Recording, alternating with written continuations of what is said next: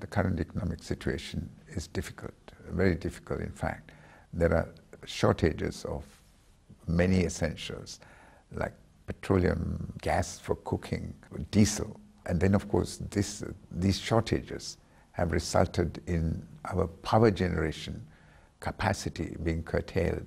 China is the most lucrative consumer market in the world, and China, we believe, has a role to play here, permitting Sri Lanka to export more to the Chinese market.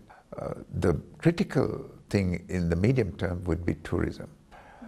We will hope that once travel restrictions are lifted, and we are expecting that this will happen sooner than later, many hundreds of thousands of Chinese will visit Sri Lanka. This will be an immediate solution to our critical problem. Today, COVID-19 is substantially under control in Sri Lanka. Hardly anybody dies anymore from COVID-19. 82% of the population is vaccinated, and the percentage is growing. And I must say that the majority of the vaccines came from China, and I'm sure the people of Sri Lanka will remember this act of generosity on the part of China for a long time.